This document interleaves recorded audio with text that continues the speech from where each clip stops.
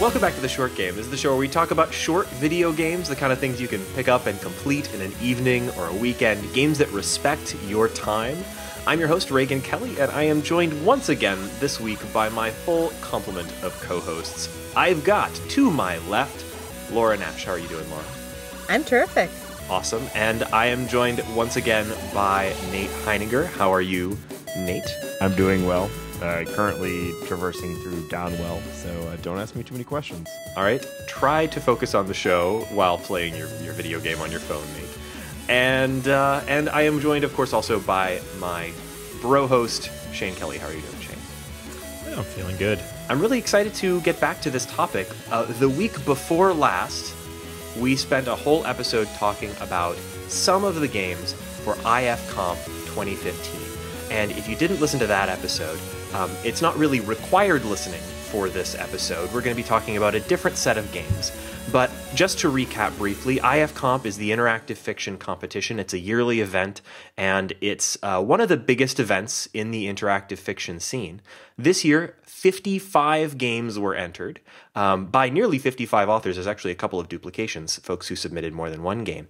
And last week, or the week before last, we talked about quite a few of them. How many? I think maybe 8 or 9 or something like that. Maybe 8. But this week, we're going to talk about another batch. There's no way we're ever going to be able to talk about all 55 games, but we're going to briefly touch on some of them and talk about what we thought was interesting. And if the IFComp is something that is interesting to you, you can go to www.ifcomp.com. Hang on. Org. I just keep throwing in internet suffixes, and you'll find it eventually. .limousine. You can do whatever you want now. .diamonds. And you'll find the full list of games there. Every one of the games that we're talking about is available for free on the page. And if you play at least 5 of them, you can participate in the voting and vote on each game on a 1 to 10 scale.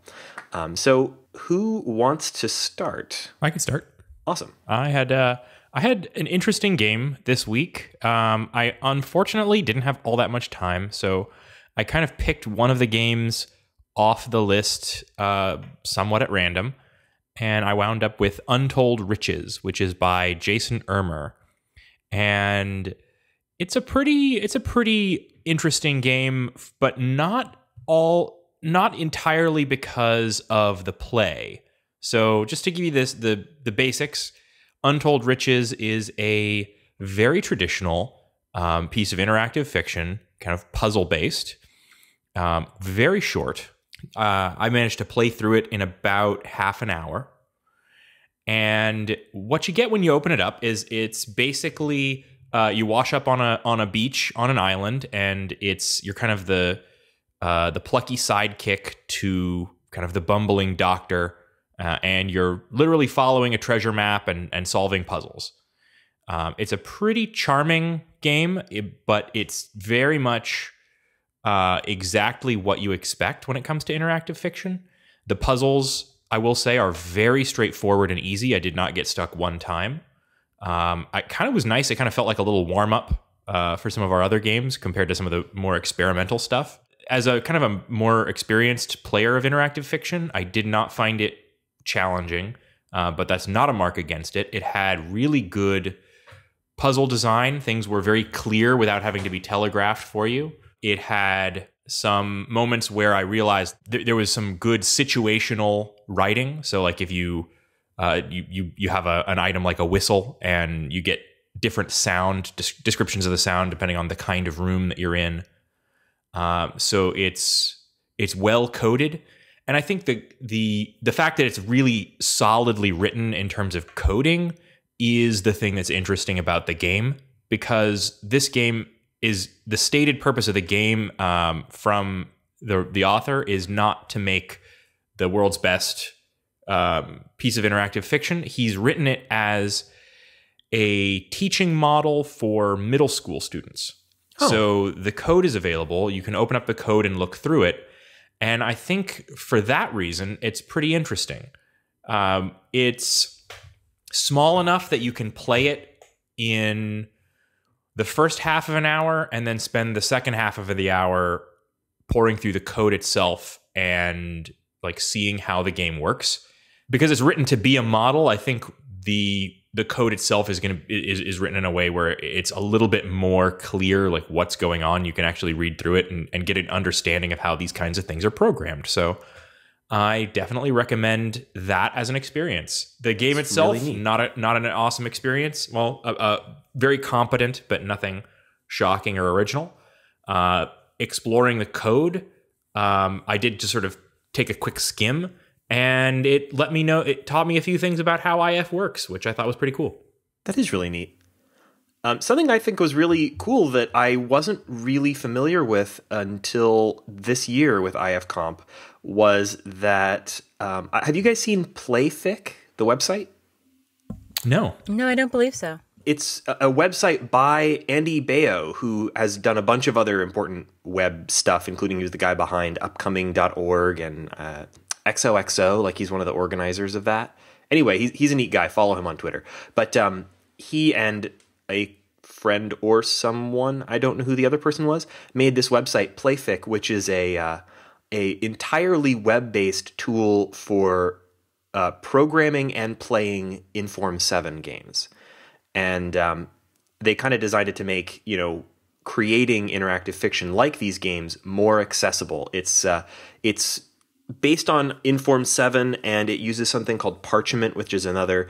If you notice on all of the Inform-based or like parser-based games on the IFComp this year, all of them have a Play Online link. And in the past, when I always avoided those types of things because in the past, all these Play Online type of options for parser-based interactive fiction were a huge pain in the ass. They were either like Java-based or otherwise kind of janky-looking. Parchment, which is actually a separate project but related with Playfic, it uses it, makes playing these games online really simple and easy, and it does a couple of things that are really smart. It has beautiful fonts, so it's like really attractive to play, and in fact, it's better looking on there than on any locally installed parser, player that I've used. And secondly, if you want to save, rather than having you deal with save files, it just creates a unique URL for you, which you can bookmark. And then when you go to that bookmark, your game picks up where you left off, which I thought was really smart. That's pretty nice. Yeah. So yeah, I hadn't experienced that until this year because I'd always kind of avoided online-based parser tools for playing interactive fiction because they were always so janky in the past, but totally solid. And then if you want to try programming interactive fiction, it looks like, I don't really know anything about it personally from that side, but it looks like that's gotten really easy now too. Sidebar.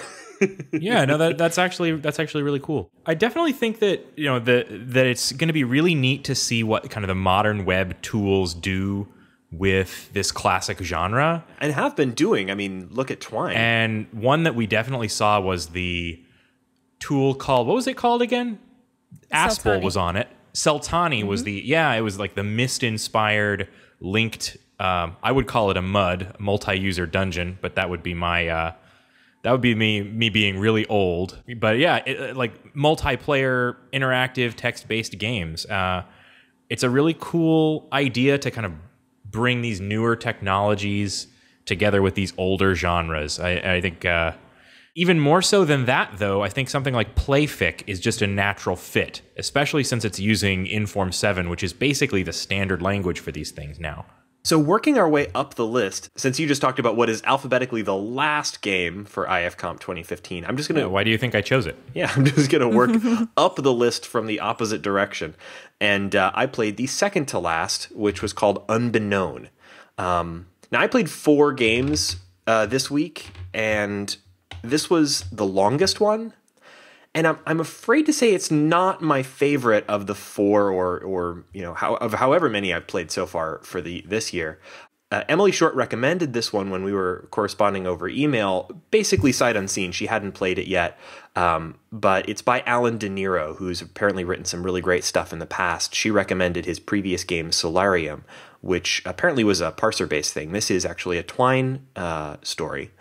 And I don't want to spoil anything because it is a really interesting game. Just to kind of set it up, you start out in a situation where you're kind of running away from people described as Z-mules, which is a very weird, evocative sort of 80s sci-fi post-apocalyptic sounding kind of thing, and the Z mules are chasing you across the landscape, and you're trying to get away from them. And then very quickly, it becomes apparent that you're actually playing an online game. It's the first thing that I noticed was, all right, one of your captors named 420 Planet says, stay safe. So, it starts naming the characters, and they all have these names that sound like something out of like DayZ or something like that. And it eventually actually gives you an option to log off. And you leave the game, but the world that you leave into seems like more game. And I'll kind of leave it there. I did play this one all the way to completion. It's not very long. It's a pretty interesting little story. The writing of it didn't quite work for me. That's not to say it wasn't super competent or anything. I think it's probably just that when I approach Twine these days, I kind of have this weird set of expectations set by things like Porpentine, where I'm like looking for layers of meaning and looking for really inventive prose and I don't know, looking for things with weird punctuation. This is just a very straight, competent story told through Twine, and it's got a fairly interesting ending. I wouldn't say that it completely did it for me, but it's not anything I can really clearly put my finger on. So I know, this is all about kind of rating things. We haven't really been talking about how we've been rating games personally. I would give this game maybe like a solid 7, and I think it's a really solid game. And I think that if the setup intrigues you, you should definitely play it. It wasn't my favorite out of the ones that we've talked about so far, though. I do want to check out this guy's other work, though. Yeah, there's a lot worse scores you can get than a... Yeah, actually, I almost feel bad because we haven't talked about any scores yet, and maybe I kind of want to leave those out of our discussion here. So yeah, I didn't give a score to any of my games, and if I had, it would have been I've done harder. rating, but I don't want to give them. I'm mentally scoring everything. I just kind of felt like I wanted to say, like, this game is a good, solid game that just didn't completely win me over for a reason that I can't fully express. I've never heard you be unable to express feelings on a video game, Reagan. Moving up. Wait, was that like a compliment or a list. dig? I can't tell. I think it was both. I'll go ahead and turn over the floor to the next up our list, going in the same order. Laura, you played The Baker of Shireton? I sure did. And this game is not what it seems on the tin. The Baker of Shireton looks like a game where you are playing a baker, an NPC, and an MMO. And you are baking things, and people come, and you can sing a song, give them a quest, and bake bread. There's a homeless man who keeps begging, which is really annoying because he keeps stealing from your customers and driving them away. So you play a couple times, and then, a raider comes and kills you, which is not cool. And then you get a score, and it's like you earned a total of 46 points out of 9999999. You're like, how the hell do you get a score like that? You play again, and you come to realize that there's a lot more game there. There's a walkthrough that is provided, and the first page is basically like, oh, did you know that you can, the game requires you to die? And I was like, you can die in this game other than getting killed by the raider? There's milestones. Get burned by the ovens in the bakery? I think this game is going to be incredibly divisive because if you bother reading the walkthrough or if you stumble upon the alternate gameplay scenarios and you get out of your NPC hellhole of the bakery, hellhole is really strong. It's really nice baking bread in the bakery until, a guy dies. The really fun thing is you're selling bakery. It's always nice in the bakery until a guy dies. Until you get killed by somebody. Warm, good smells. If you're in World of Warcraft near the baker, you're probably going to get stabbed by a rando. And I thought that's what the game was about. But no, apparently you can actually see the chat of players, and it's a different typeface. It's a parser-based game. And then you see, Megan627 has entered, and they're having a conversation about selling potions or something, and you're still trying to sell your goddamn bread you worked so hard to bake. The help file also helps a lot in this because I typed in help and it was like the all command is helpful. So I accidentally one time just typed all. They're like, oh, there's a back room, which is an endless storehouse. It's like, oh, okay. I played through twice. Then I opened up the walkthrough, read the first page, quit it, and tried to go on my own. And the game is so much more once you do that.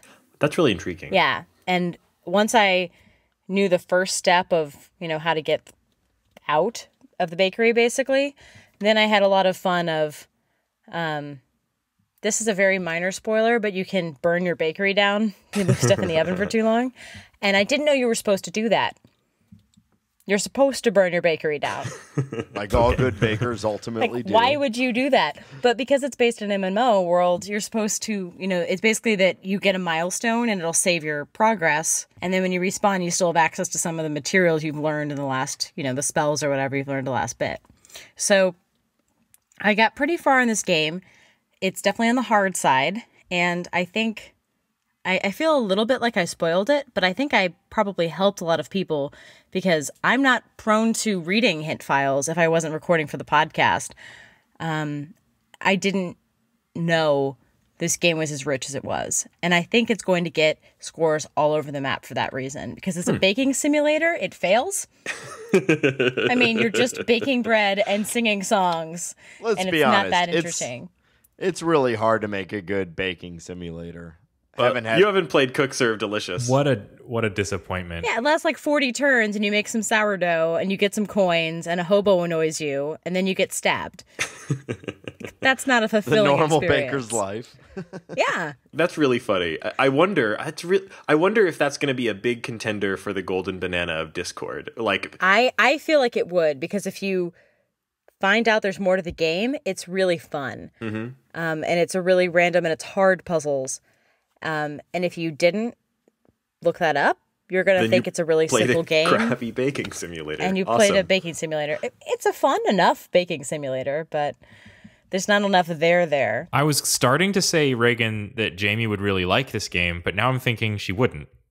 Because she only likes cooking games. Well, she'd probably just do the baking part again and again. Well, yeah. a lot of it's making dough, making dough. Baking bread, putting it in the display case, making sure you give people the right types of loaves. And you can murder the hobo. Just saying. I figured out how to murder the hobo, and I was very proud of myself. Awesome. Like, Oh, congratulations. We're very, very you proud also of have you, to Laura. murder the hobo to move forward. You have to figure out how to murder the hobo. That's not the first time you've said that. What an excellent puzzle. Well, from that seemingly cheerful and endearing tale of hobo murder, we move on to what was maybe the most distressing game I've played for this year's IFComp, certainly, and in any IF for a while, and that was Toghairn, or Herm. Yeah, it looks like with an M. Yeah, Toghairm by Chandler Gruver. Toghairm. Scottish? Irish? Welsh? I am not really sure. That almost sounds like Norwegian. Yeah, it is weird. So Chandler Gruver, you've heard his name on this podcast a couple of times before. Last week we talked about his game Midnight period, Sword Fight period, which Shane gave a pretty glowing endorsement, and also talked about his previous game, Grover's Nose, on our episode when we talked about Grover's Nose. That he's Grover. It was Toby's nose. Oh, dang it. Sorry, you're right. Groover. Chandler's Groover. nose. Chandler Groover's nose. No, yeah, Toby's Tagharm's nose. Well, so from his game about dogs, perhaps he decided he really hated cats. Because, well, first, to set up the game, the description on the IFComp page, which is pretty intriguing, is perhaps the most horrible of all recorded magical spells. Cruelty, violence, sounds. Headphones recommended. His all his descriptions are sort of like that. The description for Midnight Sword Fight also has periods between each word, except it's violence, sex, profanity, sausage. Well, this one is significantly darker than either of those two games, which I was not prepared for because I was, familiar with his other stuff. Well, looking up Taghairm, apparently it's a type of Scottish mode of divination. Actually, don't give it away. Don't give it away. Stop. Right now. Okay. If you don't know what Toghairm is, don't Google it.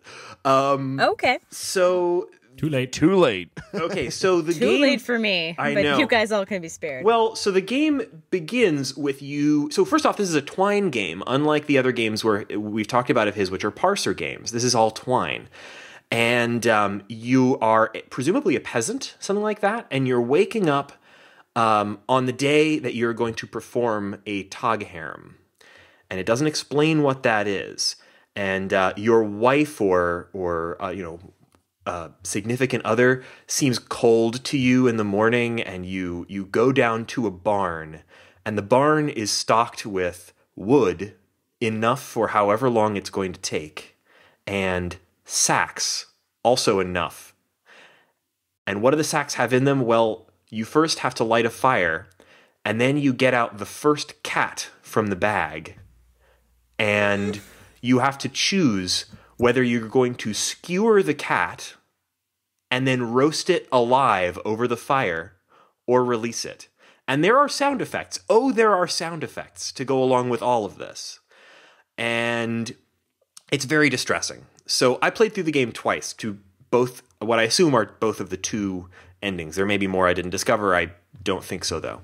So the first ending, which I don't feel like is a weird thing to give away, is that, you can skewer some of these cats, but if you start letting them go or let the fire go out, then your Tagharm fails. And a failed Tagharm comes to nothing. And you and your cousin... Well, there's nothing worse. Yeah. There's nothing worse than a failed Tagharm. Everyone knows that. Seems bad. And then once you reach that ending, it gives you a quote from a book called An Encyclopedia of Fairies. And I kind of don't want to read you the quote because it's from the end, although really, if you're a good person, you'll play to this ending and let all the cats go, and then you'll read this quote, and then you'll be forced by how intriguing it is to start over and to skewer all the cats, which took me almost a half an hour. And you're basically... every single cat you drag out of the bag, it gives you a description of the cat. It's very brief. A tabby cat, a house cat, a cat with a collar, a lame cat, a cat with one eye. And with each one, you have to skewer it, hear the sound effect of that cat being roasted alive, and then put more wood on the fire to keep it from going out. And repeat that, and darker, creepy things happen until the final conclusion. There is literally no game I've ever wanted to play less than this. I know, know, was a very right? evil laugh right there, Reagan. Oh, I man. feel like you enjoyed the roasting these Oh, cats. God, I so didn't. I saw I'm a dog someone person, tweet- but I did person. not enjoy this at all. But I did enjoy it. There were a lot of IFComp games about cats, and they were like, you can have cats in books, you can have cats in Nick, and don't play Tagharm if you actually like cats. Yeah. I didn't actually think about what that meant. It's dark. Thought maybe a cat got kicked. I didn't think cats were skewered. Like It's a cat was hungry and you held its food back for a half an hour or something. Maybe you taunted a cat or a cat scratched you. Didn't think you were skewering them and burning them So alive. to kind of explain the tone of the game that I would most compare this to is Year Walk. It's a game about a strange folk practice being enacted in sort of game form. And I really liked this. And that makes me sound like a psychopath. But I thought this was really dark, haunting, and interesting. Great use of sort of making you do something that you don't want to do in a game for thematic effect. And I thought it was really cool. And so once again, I think Chandler Groover is, pretty good at this. Yeah, I mean, when you put it that way, like, how many games do we play that consist entirely of us just like shooting and killing people? Mm-hmm. And we're like, oh yeah, that was great. I had a great time doing it. It's just whereas literally all this one does is make you click on a link that says do it. Like it's not like you're seeing these things burn alive, although you do hear the ghastly sound effect. Slow torture of cats, not often explored in video games. Kind of a niche subject matter. Yeah, it's pretty gross. And there's a timer, so like you can't just click to click a bunch of cats. You have to wait for them to burn, which is why it took so long. Anyway, it's dark, but it's very interesting. Would make a good idle game if you could just sort of check in on it and see how many cats had burned. Yeah. Cat clicker. Oh God. Yeah. Oh, my Cat roaster. Oh God. Oh Jesus. I hope no one makes that. So the next game up our list is one that you played, Nate. Spy Intrigue. Yeah, so this is the only one I've played for this competition thus far, though I am intending to play many more. And as talked about, several times when we cover this stuff, I am but a very much beginner in the interactive fiction world. Like, I pretty much never was into it until this podcast and talking to you guys, and I've enjoyed it ever since. But this is a game that I've spent at least an hour, upwards to an hour and a half playing, and I've not finished it. So it's definitely a longer game with multiple endings. I believe it's considered a twine game, basically like wall of text or text with 1 to maybe 3 or 4 different things are highlighted that you can click to move forward. You play as a character it's his first day at a spy college, I guess, or Spy Academy? Thank you. Spy Academy. Yeah, absolutely. And he arrives for his first day, and everyone is dead from mumps. It's like Mumps? Spy mumps. And, yeah. Mumps. So special mumps only for spies. It makes anything that gets these spy mumps, they basically swell up and explode. Oh, that's different from mumps. Yeah, and they make a big point of it, including like equipment can get mumps, spy mumps, and blow up and explode. And the truly unique thing about this game, the writing style is somewhere between like existential poetry and like Blaze It 420 dank memes. I don't know how to explain it better than that. So I did notice that the description was 100% all caps. Yeah, the whole game is 100% in all caps. And so I just thought it was best to just I took some screenshots of a couple different things, and I just wanted to read a few of them. It's pretty short. So there's... Wait. Can I just say that this guy, I clicked through to his Twitter profile, and his name on Twitter, his name as listed on the program is Ferkel, and his handle is Ferkel_, but his Twitter display name is Macklemore of Twine.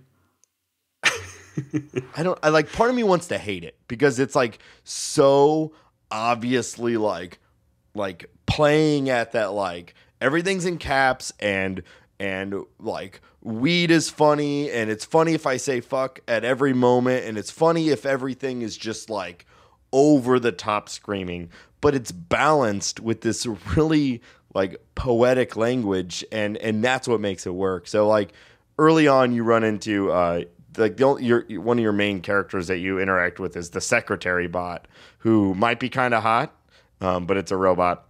And you're questioning, like, it's the mumps. Come on, how did everyone die? And they write back to you, says, they all went to an NHL game. One of the players gave them mumps, and then they all died. It flashes a picture on the screen in its robo-chest of a series of NHL players smiling brightly in presumably unmumped days. Then another picture of a stern, haunted news anchor with a dissolve transition, like a super fucked up PowerPoint, but without the super fucked up word art. And then the clickable link is just in all caps, oh fuck. So this looks like the weird Twitter of Twine. I really think it is. Yeah, I'm actually looking through this guy's writing and his website, and I think that's a really apt appropriate guess here. But it's really nice sometimes. Like, he does a good job of like the moment. So I'm going to read another one. This is going to be a little bit longer, but you're locked tight in a rocket blasting towards your next mission. Okay. And things seem to be not going well at this moment. It says, you're going to die scared and alone, just like you always knew you would. Like the first animal in space. What was her name? L something? No, that's not right. Skywalker? That sounds more like it. More appropriate, the one the Soviet Confed shot into space, and there was some terrible malfunction. They heard some awful grinding noise and some really sad dog noises, and then the spaceship just went all fucky and never came back. Skywalker the dog, first dog in space. Wow. First animal lost in space. First animal dead in space. Given a hero's funeral and a moment of silence, observed the world over. And you, like her, drifting towards an unspecific certain doom.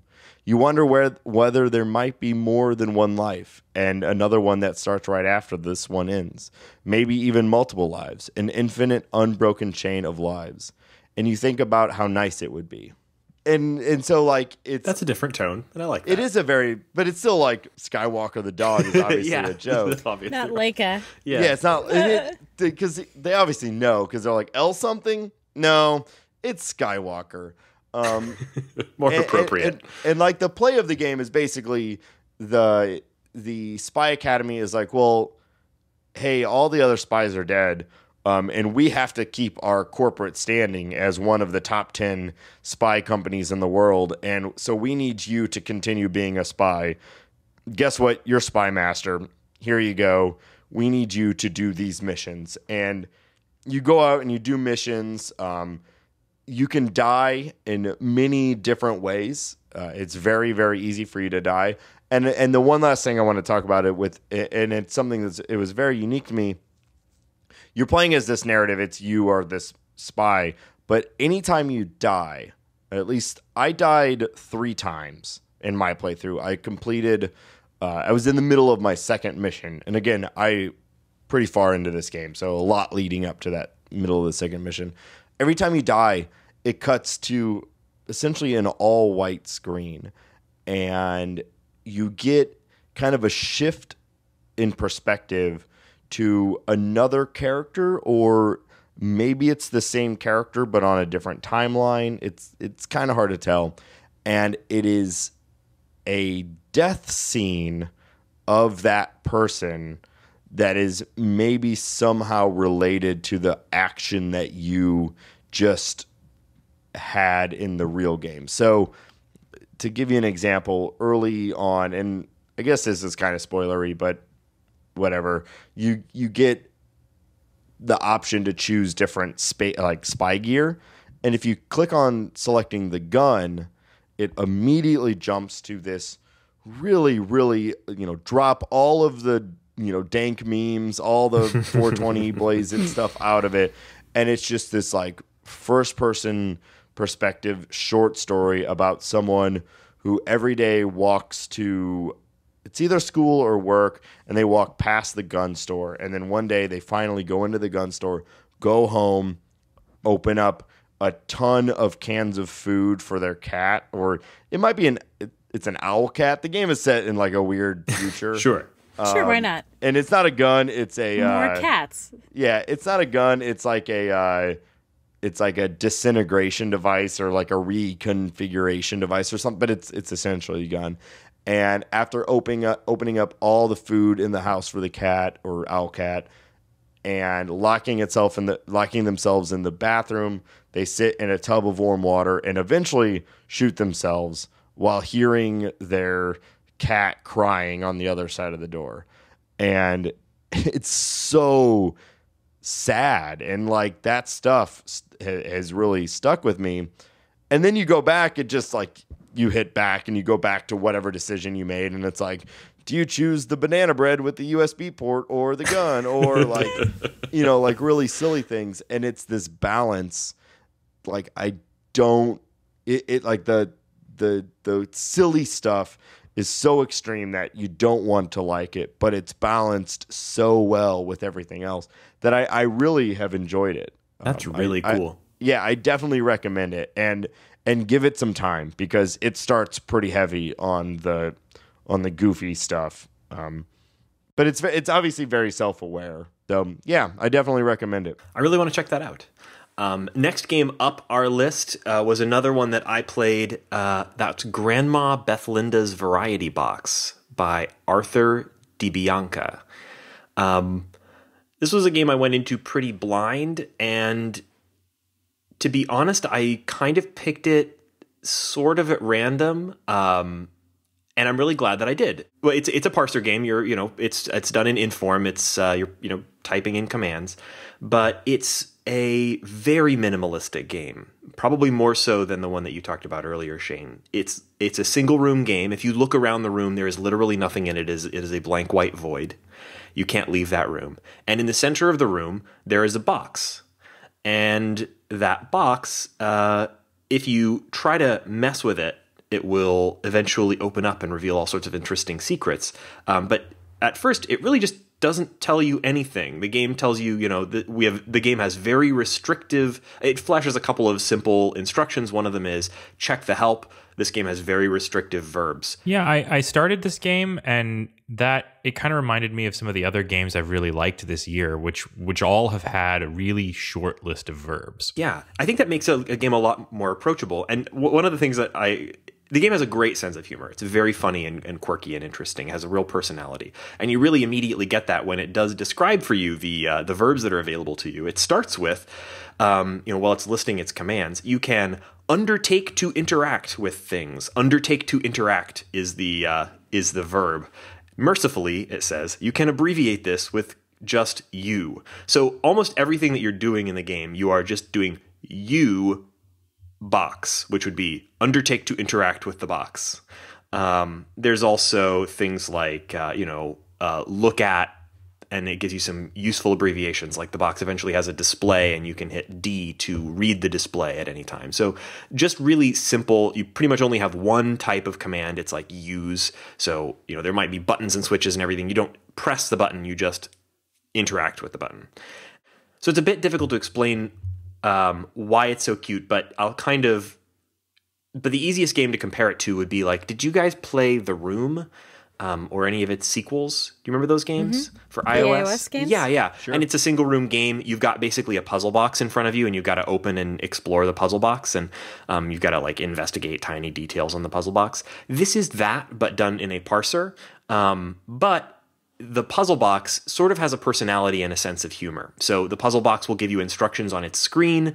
Sometimes its instructions are wrong. Sometimes its instructions are jokes.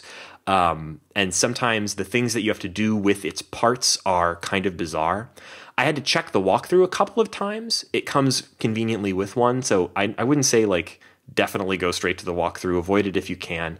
But there were a couple places I was playing this for the show and I really wanted to get to the end where I did go to the walkthrough and check it out.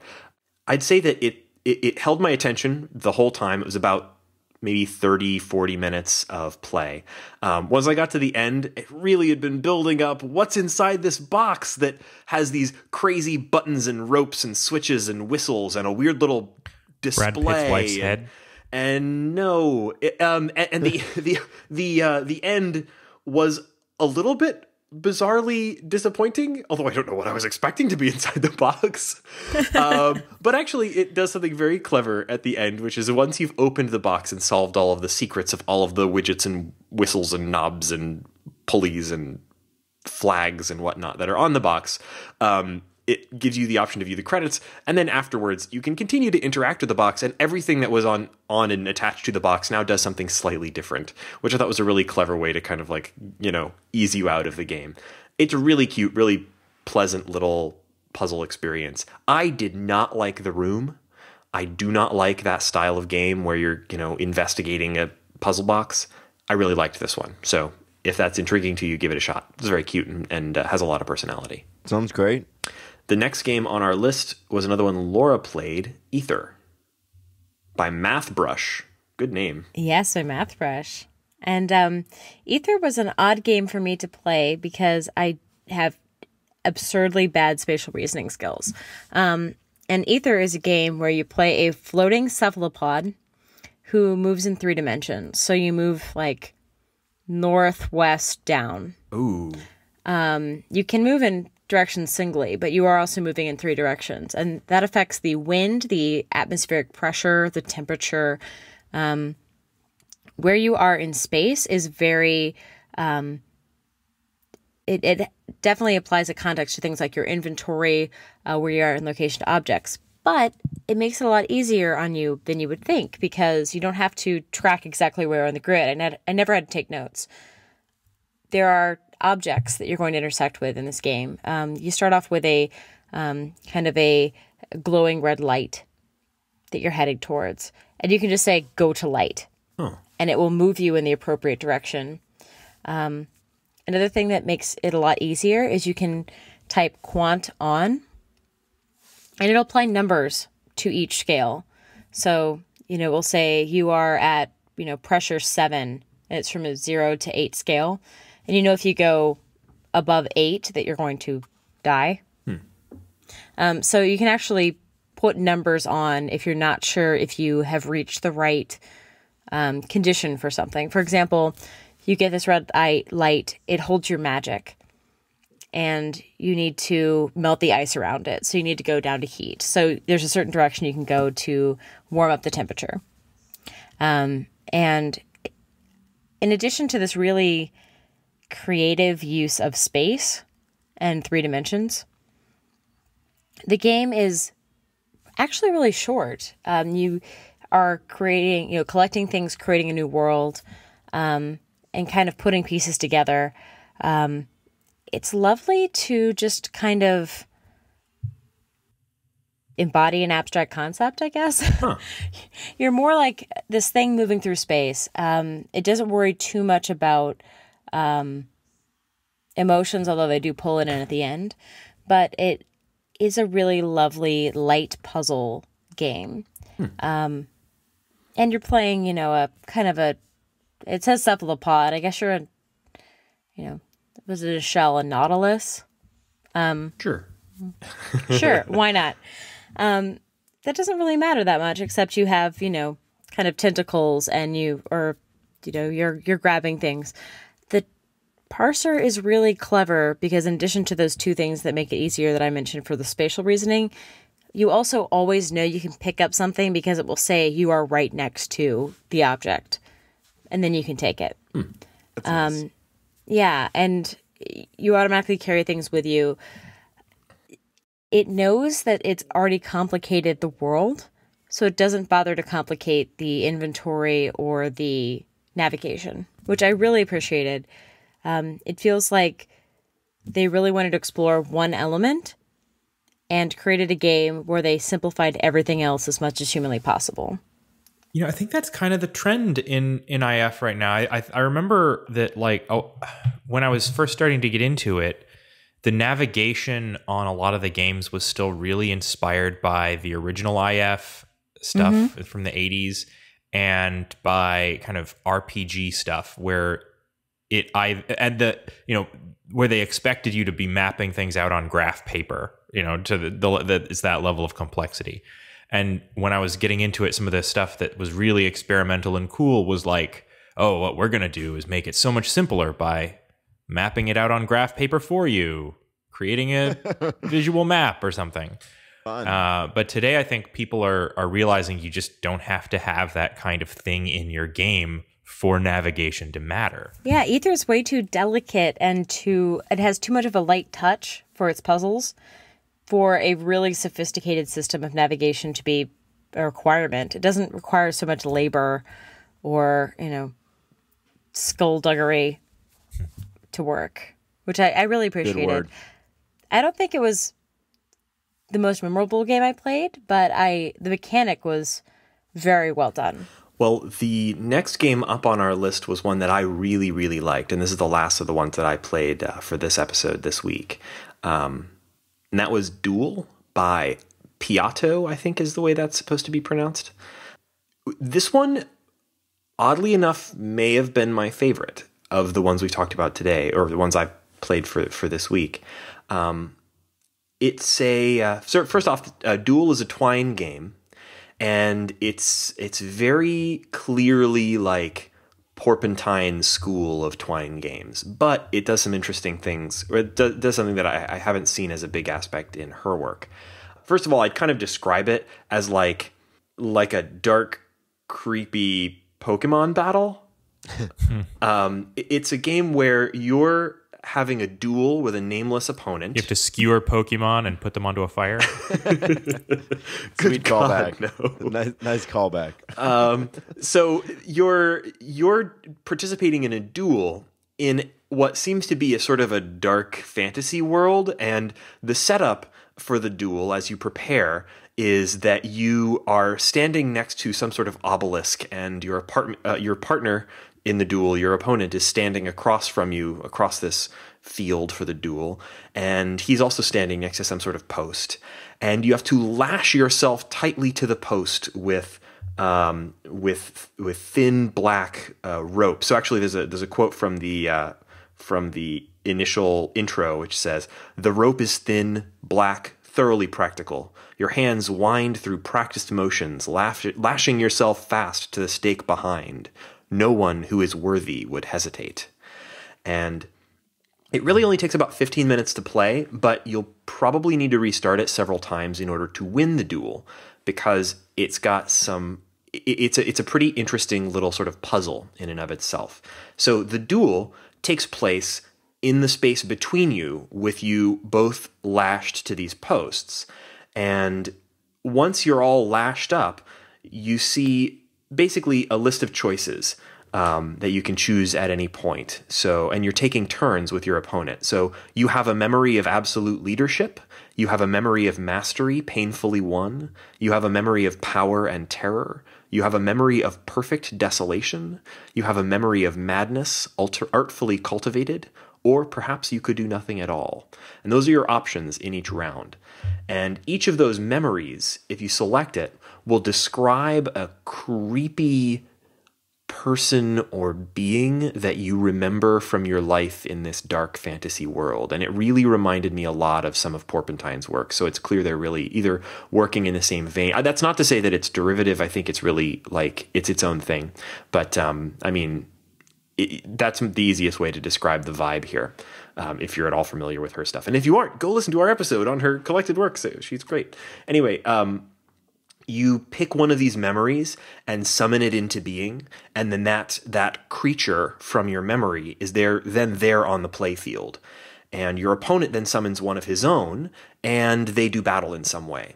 And the only way to win is essentially to summon your list of memories in an order that will defeat his. He always releases his in the same order. So once you get a sense of what all of yours are and what all of his are, you can work out how to defeat him. And the best hint I would give without going into detail would be you have to do a lot of waiting right at the start. Even though you get to play first, you want to wait for him to go first. Really, really interesting. A walkthrough is provided. I played through the game probably 6 or 8 times, and I got quite close to the right solution. But I think I probably would have gotten it if I'd kept at it a little longer. But since I was playing for the show, I really just wanted to get to the solution, so I skimmed over the walkthrough, which was pretty well done as well, and it was really cool. I think this is a really nicely done, short, interesting Twine game. I give it an A+. That's awesome. It's more game than a lot of these actually are, because like there's a lot of thinking about how your weird creepy shit is going to interact with the other guy's weird creepy shit, and like thinking about like one of your things summons a flood that washes away other things on the field, but other things that you have are like a couple of them are, one is when you remember one of them, it's this woman who, it describes her in prison, meditating, and finally flaying off all of her own skin, which gives her some sort of dark power to overcome the people that imprisoned her, and she walks out, all full of madness. And that's like the kind of Pokemon you're I choose you, creepy woman with no skin. Like that's the kind of shit you're summoning here, and it's really interesting. Oh man, flayed skin. That is. I know there's no one out there who's like, yes, that sounds great to me. I'm way into flayed skin. Yeah, Reagan, you played much darker games than I did this week. Oh, yeah, sure did. But I also played Grandma Bethlinda, so, That's true. So the last game on our list this week was another one that you played, Laura, right? A Figure Met in a Shaded Wood by Michael Thornett. I played 2 more, but they're both under 5 minutes. Oh, okay. but designed to be played a few times. Wow. On the lighthearted end of the spectrum, The King and the Crown is a game about your king who basically all the dragons have been slayed, and all you have to do is put your crown on, find your scepter, and sit on your throne. But the game is designed so that if you type in, they tell you to type in help, and they say, "Are you a completionist?" If you type in yes, they're like, "Oh, there's 5 hidden secrets." So in the 5-minute game, if you like, you can keep typing, keep trying things. The epilogue always gives you hints to find the secrets. So even with finding all the secrets, it's maybe 10 minutes tops. What if you say no? no? There are fart jokes. If you say no, they're like, okay, cool. The game will take 5 minutes. Okay. Lightly humorous. As I said, there are fart jokes. It's very light. Kind of a good palate cleanser if you've just been dealing with flayed people. Oh yeah. Wait. Actually, one more that I forgot I mentioned that I played. Speaking of light, I also I also played another cat game. This one's very different, called Forever Meow. How'd you forget Forever Meow? Well, because frankly, it didn't make that much of an impression. It's a pretty good game. You play as a kitty cat. It's a Twine style web-based game where you're choosing choices for the kitty cat, and the cat has options like jump on top of the table and knock things off of the table and so on. But as you do all of your little kitty cat stuff, it becomes obvious that you're on a spaceship, and then the kitty cat gets to save the day. That's the that's the story. Like Toby's Nose, but with a cat in yeah, space. kind of. I thought this one was pretty light, very cute. If you like cats, maybe play this one instead of Tag and you'll probably like it better than I did, because apparently that's my dark secret is I hate cats with a burning passion and want to see them fried. But this game didn't really do it for me. I can't see a whole lot of overlap between the people who would like Tag Hern and Forever Meow. So maybe give that a shot if you really like cats instead of liking to murder them. Sorry, go ahead, Laura. I interrupted you. Oh, no, I was just going to say my last one was a figure met in a shaded wood, and I played this because Lee Alexander put out a tweet that said, "Hey, I just played an IFComp game that had a scarily accurate tarot reading." And I was like, "Oh, tarot reading, I'm in." Ooh.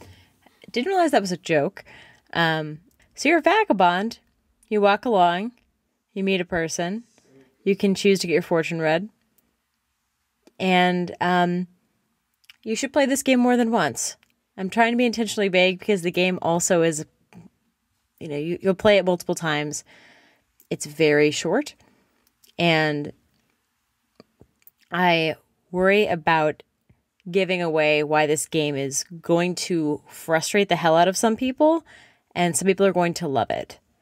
Because if you play this game once, you didn't play the game. You must play at least twice. Okay. And click the link that says "but" on the second playthrough. Like B-U-T-T or no, B-U-T. Okay. Like, this is not a King's Crown. Like, there's no fart jokes. Because if it's the link that says "but," like B-U-T-T, I'm clicking it. But.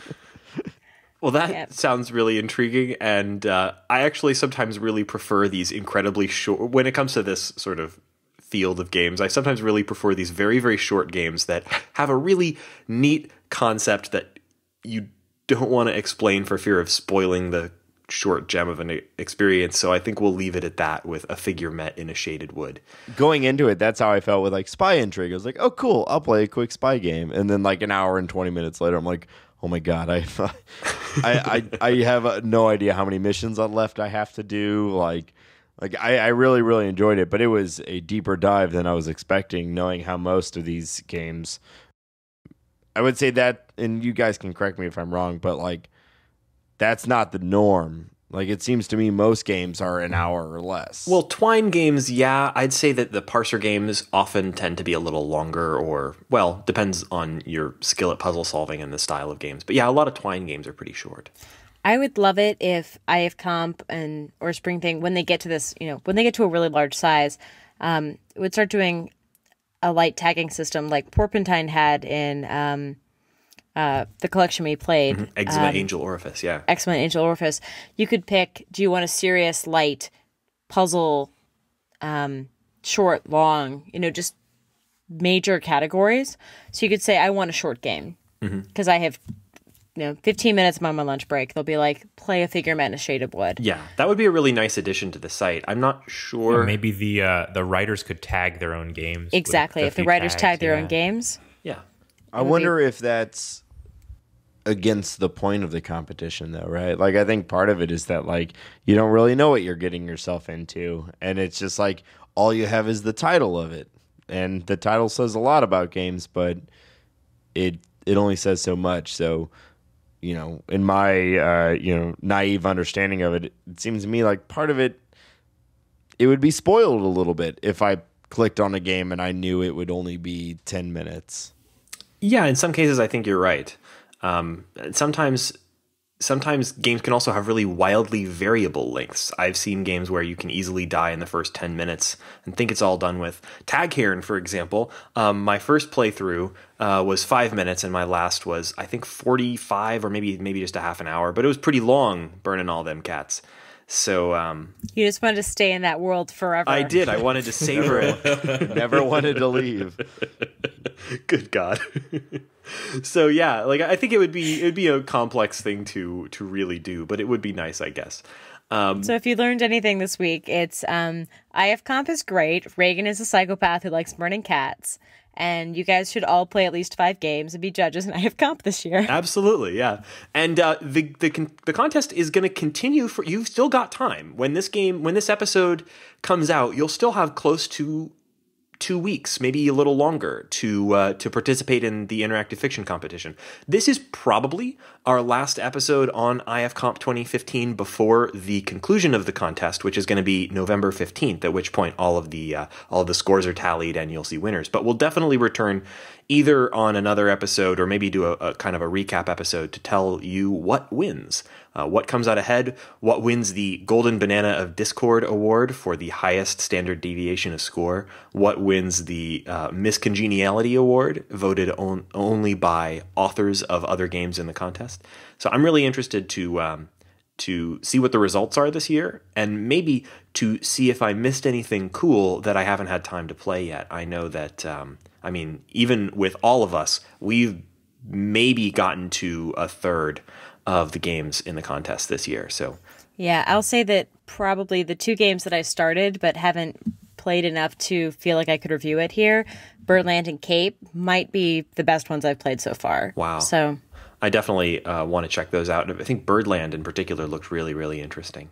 Mm-hmm. So apart from playing a lot of cool text games, we've got just a couple minutes to wrap up. What have you guys been up to this week? Oh, God. I hear that. I think we've all been playing Downwell. such an incredible arcade game. It really is. It's probably the best arcade-style game I played on my iPhone in a long time. So, yeah, thanks, Laura, for recommending it. Yeah, I just recently upgraded to the iPhone 6S, giving me that bigger screen and compared to my previous 5S. And this has been a really good kind of showcase of that. I know it's not graphically intensive, but like I definitely feel that I'm enjoying this game much more now that I have more space on it. Yeah, it rocks on the 6S Plus. I really like the style of controls that it has. What's kind of neat about it is that most iPhone games that are action oriented in any way you're going to hold your phone horizontally, but in this one you're holding the phone vertically, kind of like it feels like kind of like a Game Boy, with your controls at the very bottom. So on the larger screen phones, that feels really neat, and it works really well with the sort of layout of the game, which is that you're falling through a tunnel or well, and so your phone screen being vertical gives you a kind of a good palette for that. Really neat game. Yeah, I will say the game is hot garbage if you play on anything with an old chip. I played on my iPad Mini 1 and it is slow, and you do not understand how good this game is until you play on a machine that can be as speedy as this game is, because the engine is fast and quick and, spur of the moment. And if you play on an older device, you're playing like in slow-mo. Yeah, my one complaint about the game I think is probably related, is that it's a inordinately huge battery hog. Sucks your battery. I think, and what's kind of weird about it is that like even I'm running this on a 6S Plus, so the fanciest phone on the market at the moment in terms of the like performance. Humble brag. And if you get to the end of a level and there's a lot of little objects bouncing around, it still gets slow. Well, and to kind of piggyback off of your previous point that like it controls really well, it's one of the first games that I've had that I would say has been fast, that has felt natural on an iPhone. Yeah, and particularly considering it has a virtual D-pad, or well, kind of left and right pad. Yeah, exactly. I would say like the other kind of fast game would be You Must Build a Boat, but that was like a different kind of fast. Yeah. This is, left and right arrows on the screen and a jump button on the screen. And normally I avoid that because I don't feel like it had been done very well. But this one feels they nailed great. it here. Yeah. If for some reason that doesn't work for you, it's also available on Steam and you can play it with a controller. I think that the iPhone version is probably the definitive version, but you can also do that if you want. Cool game. I don't know. The longest I've made it has been like 3 minutes. So like, yeah, I haven't gotten that far yet. I still haven't gotten to the second like world or whatever you call it. The catacombs. Yeah. It's a great game, but it is like a game that is almost so sporadic that you need to play it for like 5 minutes and then be like, okay, I'm not looking at this. Yeah, that's kind of why I like it on the iPhone so much. Exactly, yeah. I can't imagine sitting in front of a computer to play this game because I think I would still just end up shutting it down after 5 minutes. But that's not a knock on the game. It's great, but it's like it's like an arcade game, like you were saying. Like you can't spend an extreme amount of time with it unless you're on a plane, in which case you can play it for an hour straight. Well, plane time is different time. At which point, like, is it shiny dots on the screen? Yeah, okay, I'm gonna stare at it for like 45 minutes because I'm on a plane and I literally have nothing else to do. Absolutely. Actually, my first time playing this was also on a plane. I guess we've all been on planes recently playing Downwell. Same here. Wild. I played. This is kind of far back to a previous episode, but I played the Zelda game for the DS A Link Between Worlds, and it kept saying like, "Hey, you've been playing for a while. Why don't you put this down?" And which I get it. It's like a Nintendo thing. But I wish that there was a button that said, "No, but I'm on a plane." You don't understand. There's absolutely... I cannot take a walk. This is the healthiest thing I can... This is the most movement I can do right now. I can't move This is my the legs. only thing staving off thrombosis. And like if you say I'm on a plane, they'd be like, "All right, you're cool. I'll stop bugging you." Yeah, because it's totally. like every time you save, they're like, "No, you've been playing a while. Why don't you chill?" I'm like, "Yeah, I would love to do something else." That console has a like pedometer in it. It's like, you haven't moved in 4 hours. What's wrong with you? Yeah. So, thanks so much for joining us on this episode of The Short Game. You can find all the show notes and information about our show, as well as links to every game and everything else we've discussed, on our website at www.theshortgame.net. You can also write to us with feedback. If we missed your favorite game on IFComp, or if you just want to let us know that you are answering the call and playing some games and voting in IFComp this year, write to us at info@theshortgame.net, or you can find our show on Twitter @_shortgame. I'm your host, Reagan Kelly, and you can find me on Twitter @ReaganK. That's RayGanK. Laura, where can people find you? You can find me on Twitter @LauraJNash. And Nate, where can people find you? Also on Twitter @NateSTL. And last but not least, Shane, where can people find you? I can be found on Twitter @8BitShane. And thank you so much once again for joining us on another episode of The Short Game.